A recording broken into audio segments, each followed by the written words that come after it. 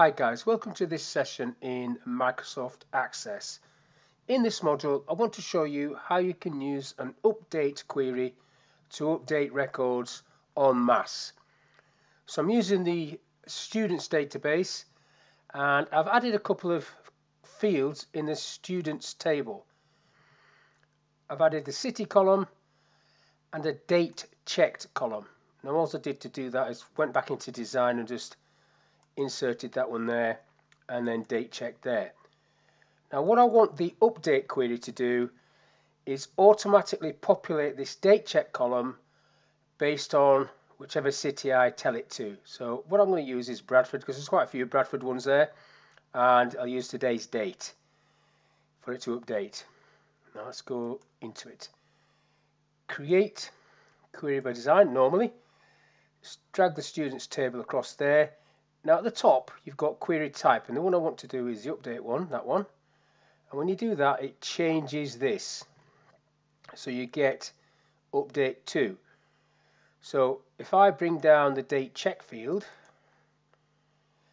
there's that one, and I want to qualify it by the city field, so bring that one down. So the city field, what I want to do there is put a parameter box on. But first of all, I need to tell this what I want to update it to. So I could put a function there like now. If I put now, that will go today's date and time. I don't really want that. I'm just going to type today's date that I want it to update to, which is the 24th of October. Now this bit's quite crucial. I need to qualify it. I don't want it just to do that for every record. I want to use the parameter query, which is what I covered on the last video, in this box, so that it will only do it for certain things. So if I do the parameter box, which is a square bracket and then a little prompt for myself, enter the city, close the parameter box, what should happen now is when I run this query, if I just bring this up a bit, when I run this query, only whatever I put, the city that I put in there will be the one that gets this date in. So if I run it and I type Bradford, make sure I type that right because I do a typo on that all the time.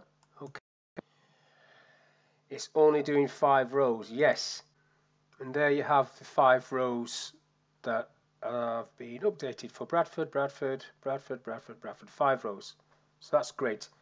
But I want to tweak the query a little bit. Just close this table down. Yes. If I go back to that query, see the symbol slightly different to the other queries? If I just click on it, I'm not going to double click it because it will run it again. I'm just going to right click, design. Every time I run this, the way it is at the moment, I have to change this date. So I don't really want to be doing that. So what I'm going to do in there is put a parameter query as well. So if I do that with a square bracket and type enter the date in a square bracket, it's now going to ask me 2 questions. So when I run this one, it's asking me for the date, so I'll put the 1st of November 2022. Okay, then it's going to ask me for the city, so I'll go Leeds this time.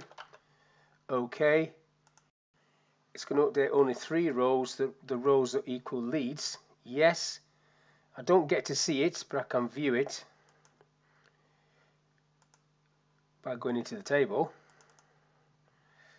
So Leeds, the 1st of November.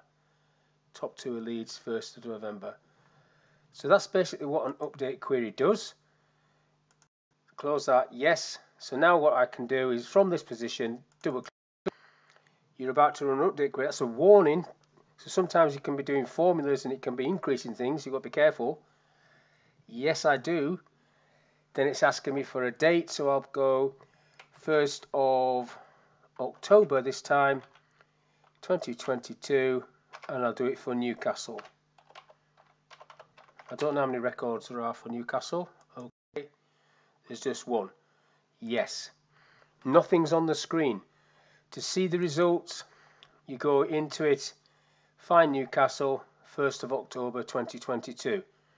That is how you run an update query, how you create it and how you run it from there. Making sure that you've set it up so it can't cause some catastrophic damage to your database. But that's all I want to cover in this little video, how to use an update query. Thank you for your time. I'll catch you in the next one.